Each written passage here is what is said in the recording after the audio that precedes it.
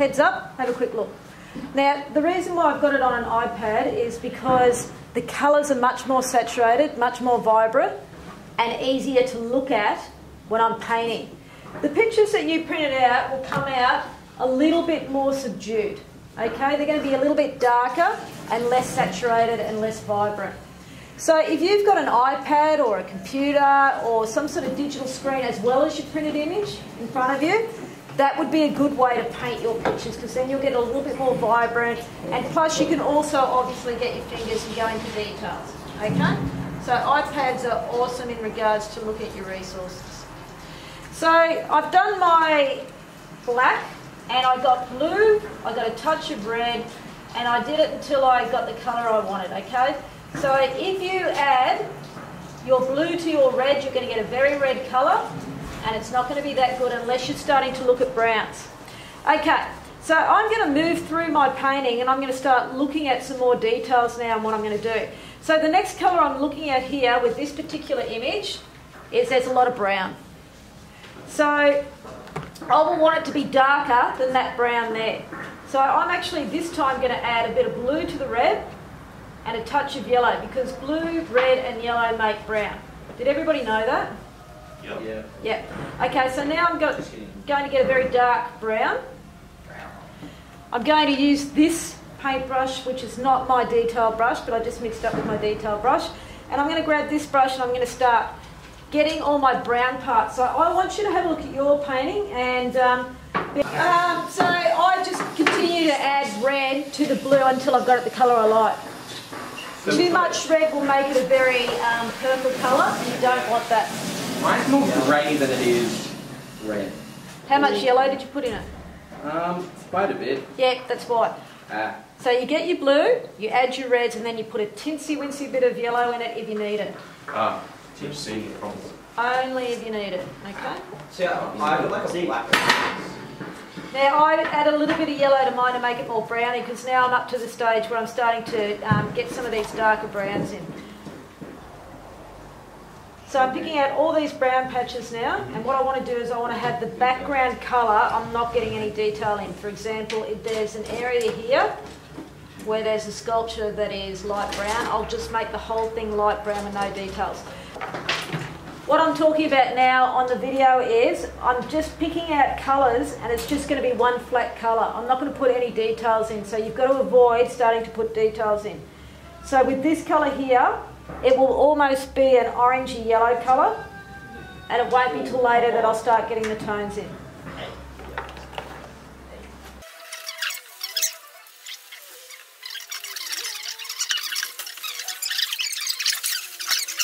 Okay, now I'm going back to the dark again, and I'm starting to put some patterns in. So I'm looking at the pattern inside in this material here, and I'm trying to get all the lines coming through, making sure that I follow the same pattern here so that it follows the folds of the material. Now boys, I had a really interesting conversation with Dylan, because Dylan is seeing different colours in the darker spectrum, and he's trying to separate each dark colour.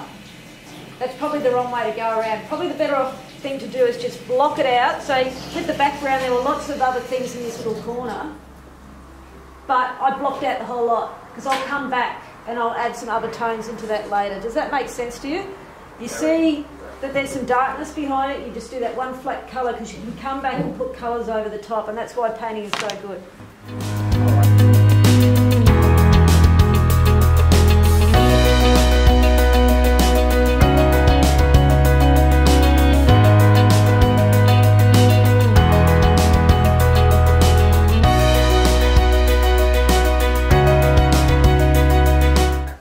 Terrific. Okay, you can see now that I'm starting to look at details. I've got my paintbrush, but I'm still just sticking to the black. Now I'll probably come back and paint over this again, and I might need to retouch, but at least I'm starting to get all that detail in there now with the blacks.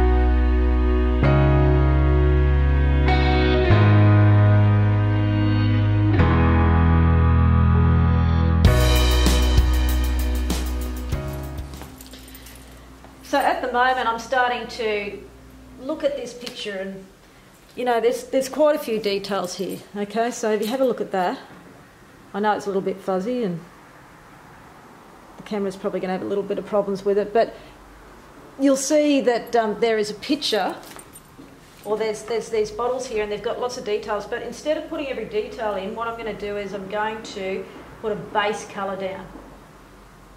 Now with these labels I'm going to make sure that nobody can tell that they're actually bottles of alcohol. I'm going to just make sure that they're just a generic type of bottle.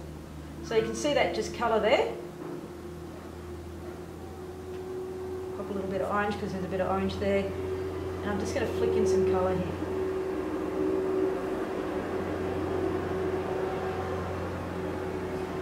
Okay, so you can see that that's just basic colour there, no details. I'm not putting details in, boys, I'm just blocking in colour. Okay, now I'm going to the bottle top. And I'm going to make a yellowy orangey colour, which is this colour here. Same thing, just blocking in, maybe even a bit more orange in there. Okay, blocking that colour just here. No real details, just blocking in colour. This colour here, I would say it's like a yellowy sort of colour, yellowy brown. I've left some of the brown onto the brush and the yellow. Now you could argue that that's a lot lighter. I could probably put a little bit of white, yet maybe a little bit of white in there. A basic colour. Later, I'm going to put some of these lovely flecks of paint through, okay? These things look like brush strokes. But I'm just going to block it in, basic colour. Doesn't have to be perfect colour because I actually like these paintbrush strokes coming through in the colour itself. Okay. I'm just blocking in some of these lighter colours in now. I've got a lot of dark, so now I'm just going to block in some colours. So you can see this light colour, and I've talked to you about not worrying too much about everything being dark. Of course there's some lighter things, but then you can add these colours in later. See how I'm just sort of adding some of these details over the top? And this is what I mean by layering, okay? Layering different colours over the top of each other. The dry brush is not a problem at this stage because you see how that works nicely over the top? We're gradually getting this pattern here. But in regards to this background colour, just slap on one simple colour. Doesn't matter if it's a bit darker than the colour that you see there. Might just make a little bit more yellowy here, okay, because it seems to be a bit more yellowy there. I'm getting a little bit more painterly now for these other colours that I'm overlaying. I can see that there's some whitey bits there, so I'll just add a bit more colours with some whiter bits.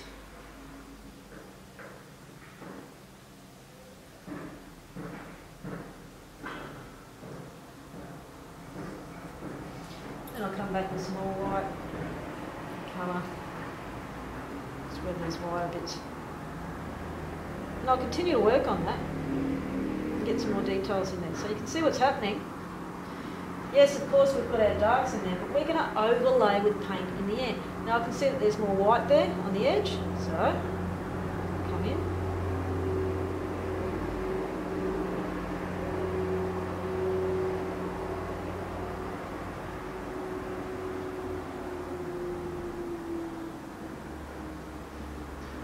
Right, so this is starting to make sense to you now. This is why we did the dark in there before, because we're going to overlap with other colours and it's going to work really well. Now where these other paint strokes are here, I'm going to come back in later when that's all dry. So that is our workshop for today. Thank you to those boys that attended, that's terrific. I think we get a lot out of these workshops because I can go around and I can do one-on-one support and individual help. And I've got to say that what I've seen so far of your work, very, very impressed. So keep up that hard work and we'll continue to develop our painting. See you next time.